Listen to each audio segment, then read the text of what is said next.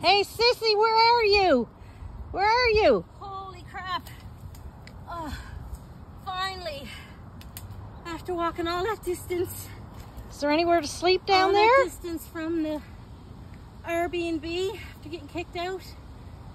Oh, I see a place over there.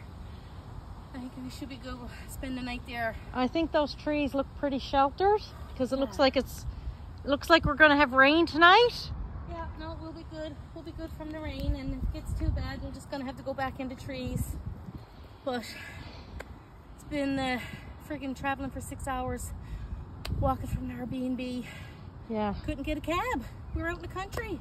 They wouldn't even come over there to get us. I can't believe it.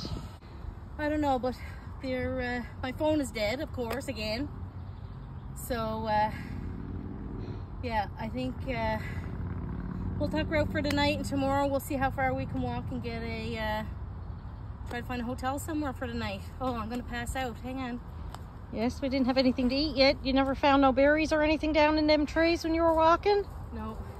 Do they even grow berries in the bushes in Ontario? I'm afraid to eat them. I don't know. I know what. I have an idea.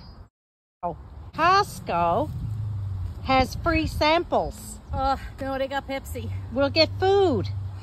We'll be able to eat tomorrow. Well, we had those couple of bananas, so if I didn't have them, I don't know. We wouldn't have made it this far.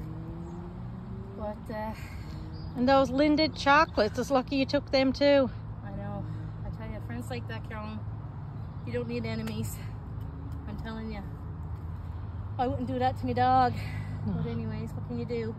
Take a deep breath, Sissy. Take a deep breath. Then we'll hunker down for the night. It's getting dark here soon. Oh, look at the rain clouds. I know. Right?